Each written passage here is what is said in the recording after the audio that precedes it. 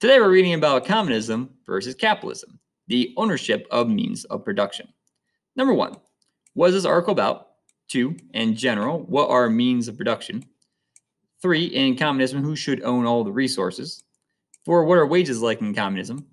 5, what does capitalism believe in? 6, who gets a majority of the profits? 7, every person in capitalism gets paid according to their. And 8, who makes the decisions in capitalism? Communism versus capitalism. Ownership of means of production.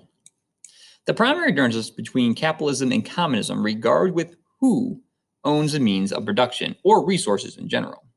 Communism shuns private individual ownership of land or any vital resources. Instead, all the means of production, like land and other resources, should be owned by the state.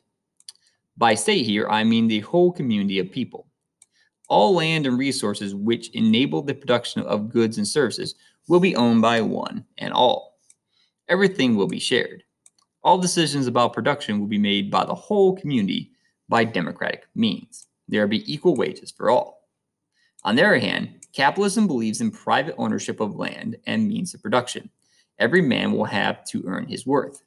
The major share of the profits earned from a business will go to the person who owns the means of production, while the workers who are responsible for running the businesses will get a small share.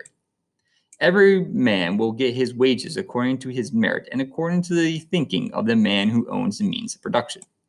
Naturally, the people who own the means of production, the capitalists, call the shots when it comes to making decisions. All right, you're going to answer those questions if you would, please.